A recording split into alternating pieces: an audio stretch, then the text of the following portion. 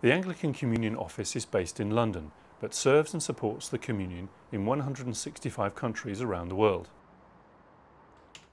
The office has a small team, but its remit is huge.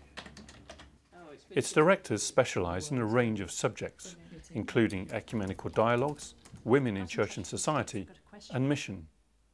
My name is John Kafanka. I come from Zambia originally, and I've been here since 2006. The Workers' Mission Director has a number of sides to it.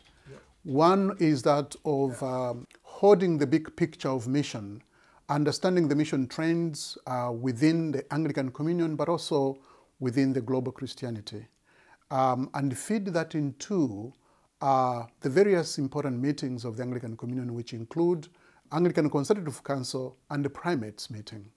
That's one of the roles, but another role to that is that of providing space for collaboration, of learning, of sharing of good practice around the communion, particularly in the areas of church growth, in the areas of ministry to children and young people, and companion link partnerships.